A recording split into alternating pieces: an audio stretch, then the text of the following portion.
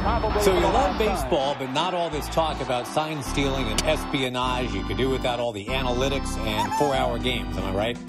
I'm Josh Lewin, and I've got you covered. The Throwback League is a once-a-week podcast. It's basically a March Madness-style tournament played out over 48 weeks. Here's what we do. The World Series winners from 1974 to 2006, they all make the tournament, and 16 at-large pennant winners, too.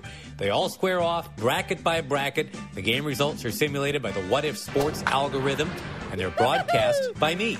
I take the box score results the computer spits out. I go into a studio, do the radio recreation. So you'll hear Deion Sanders digging into the batter's box to face Catfish Hunter. Mariano Rivera might be asked to close the game out against the middle of the Dodgers order. Ron Cey, Steve Garvey, and Dusty Baker.